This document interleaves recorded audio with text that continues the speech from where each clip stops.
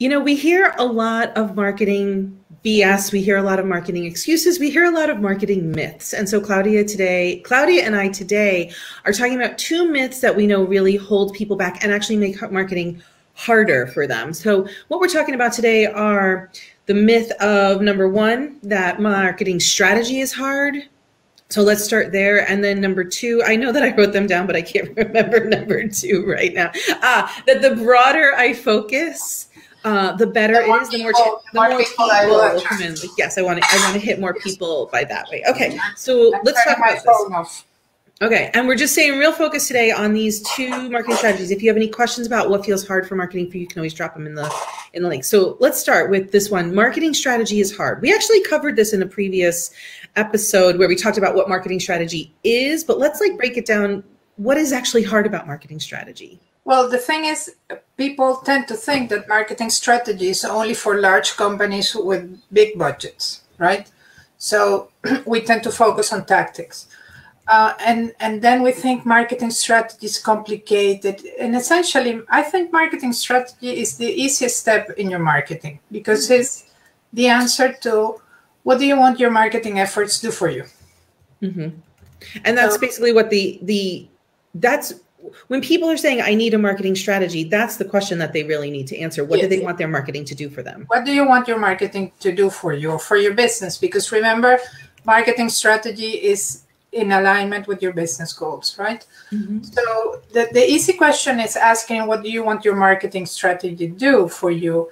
And then for me, the more complicated or the more tricky is the tactics or the marketing plan, because that is really the answer. Okay, if my marketing has to help me create awareness, brand awareness, or authority, or selling, how am I going to do that? And that is the marketing plan or the tactics. And the thing with tactics is that you have to be consistent and you have to be in there for the long term. Yes. So I think marketing strategy doesn't need to be anything complicated. You know, it can be as simple as visibility or brand awareness, but ideally linked to a measurable goal, like more visibility in a measurable way. On LinkedIn, I want more subscribers, or I want more followers, or I want so many interactions, or I want so many conversations, because actually in the end, it's about the connection, right? So make a marketing strategy that is measurable and realistic. And I think that is the easiest part. And then the plan can be as complicated or as exotic as you want it. Obviously, the simplest, the better, but you know. Tell me what your marketing strategy is, for example. So what are the goals that your marketing strategy is pushing you toward? Well, my marketing strategy is really very much resting on the fact that I connect one-on-one. Mm-hmm. So I know that the conversions for me in the moment where I can talk about my philosophy about marketing are conversations one-on-one. Mm-hmm. So what I create around are the opportunities to have these conversations. Mm-hmm. So for instance, I love my conversations with you, mm-hmm. and I enjoy them tremendously. Even if we didn't have them broadcasted, mm-hmm. I would enjoy very much the conversations because it spearheads the creativity in me. But because we broadcast them, it's also a way to connect with people. Then when I have my one-on-one conversations, I can focus completely on the person and come up with good ideas. So my marketing strategy is geared to conversions, actually, mm-hmm. right? So, but I know my conversions are one-on-one. So that means slower growth of my business, but more solid, because when I connect with people, I really create a very solid relationship. So I have usually repeated business from my clients. Yeah, and your intuition kicks in a lot when you're doing your one-on-one conversations. Yeah, I think you were a witness recently. Yes. So that's your strategy. And that's not hard, right? Like now, that's not hard now that you know it's your strengths and it's where you shine.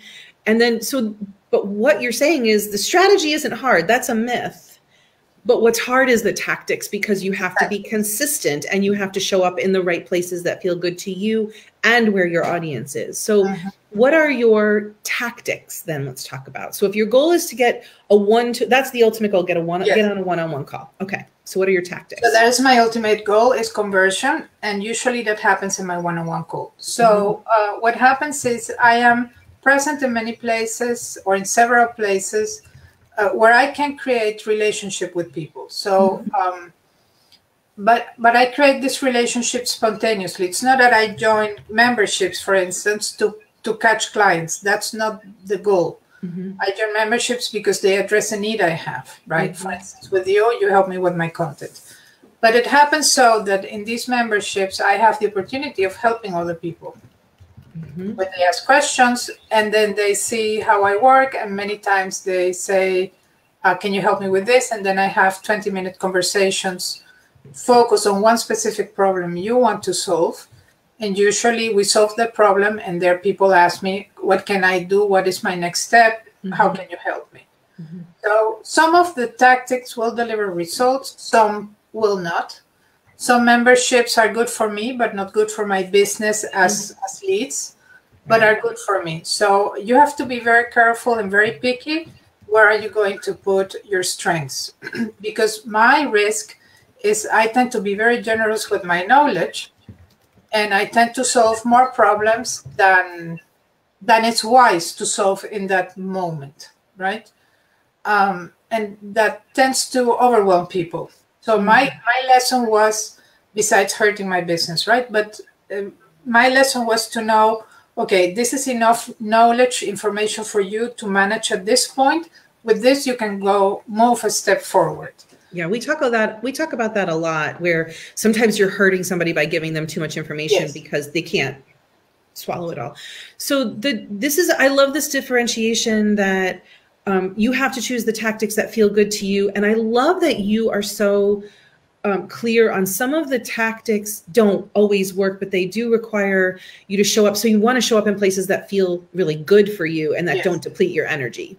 Yes, definitely, because I am not a mass person. It overwhelms me. Right. So, for instance, networking, which for me is a very good strategy, I avoid large events because I go and come back with the same amount of connections or less. Yes. So, people saw my face, I saw their faces, but I don't function well in those situations.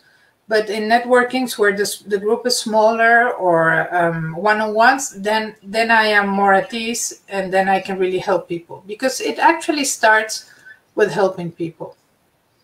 And then this is true for every marketer, every entrepreneur. We all want to help people and solve a problem, but we all have these different end goals for our business, the strategies that'll get us there, and the tactics, which are the little teeny tiny, almost like cut steps, yes, that get you there. So for people watching, I really want them to think like marketing strategy isn't hard. You just have to choose the right one and have it be aligned with your goals, and then choose the tactics that actually create a return on that choice that you made. So yes, and that takes me to the other thing that makes marketing strategy complicated in the head of people, is that we need to move on the rule of ones. So one person, one target we are going to help, one specific target, one specific problem, and one concrete offer. Yes, yes, yes.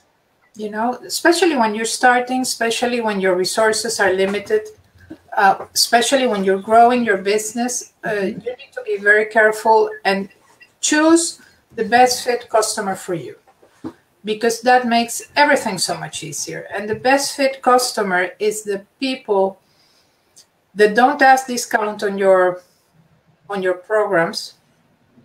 It's the people that don't ask you to change your program because they thought it was something different. It's the people that behave as ambassadors of your program. So, they understand, they do the work. Those are your best people. And selling to the best people is the easiest thing to do. If you compare ideal customers with those that are not ideal customers, you will see where to focus your efforts. Every month I teach a course for the local women's business center, and it's always got women in it who are just starting out in business. And they have a really hard time understanding this topic because, or this aspect, because everybody at the beginning is a best fit customer to you because you don't have any money, you don't know what you're doing, you just want to help people, and you've gone into business to help people and solve problems. And so I do a whole training in that class about choosing the right clients, choosing the right audience to speak to and attracting the right clients. And what I give a really specific example about, like, when you're trying to reach everybody, and I talk about a specific client I used to have who was trained to teach teenagers and empower teenagers. And so she wanted to help teens and tweens, which are actually two separate buckets of people, teachers and administrators in schools. And so she just was so frustrated with herself because she couldn't get her marketing done, a website or anything, or social media. But if you're trying to speak to these 4 different kinds of buckets of people, you know, no wonder there's no language in the world that will speak to both a teenager and an administrator of a school and a teacher and a parent, right? Like, so it was just so tiring for her, and it kept her in this paralysis. Yeah. And so I always try to encourage the women in this group to, at the beginning of your journey, start thinking about getting laser focused in your lane, because the sooner that you choose this, get rid of this wide net mentality, and you just get laser focused and you stay in your lane, the easier marketing actually is. But so many people don't buy into that. Yes, and you know, it's so lovely that you use that example, because I think that what was confusing her is that she saw these 4 groups had most probably the same problem. Yes. The thing is that each group experiences the problem at a different level and in a different way. So what most probably happened is that when she started her business, she had some affinity with this problem. She either lived it and knew how to solve it. Yep. But and of course, she being up here in the problem, because she has this helicopter view, she thought, I can help all these people. But the thing is, even if it's the same problem, the different targets will experience in a different way and will have different goals to solve it. It's very true. So right. You really need, when you start a business, the question that you need to ask is, what does people need? And the people you can help, what do they need? And create your product in function of that need, and not say, I can solve this problem and I'm going to bring it to market, because maybe you have a problem, you have idle capacity, and that problem is not addressing a need. So it's very important, with question do you ask yourself when you're starting your business or when you're creating a new offer, you know, and then see who really needs, what is the issue in the market? What is the market missing? You know, and not creating from an idle capacity, but creating from observation. What is going wrong in the market? And ask questions. Ask. You know, the struggle for her specifically was for teens and tweens. Yes, you're right. They all had a very similar problem, but beyond the marketing, even creating a website, even, or social media, for example, how do you create an offer? So is it going to be like a workshop for teens and then a whole like 3-day immersion into a school district for an administrator? You know, like those are like 180 degrees apart. And how do you create this offer when you have this huge wide net that you're trying to serve? So I know, and you know, that people resist this so much because they want to help more people. They want to make more money.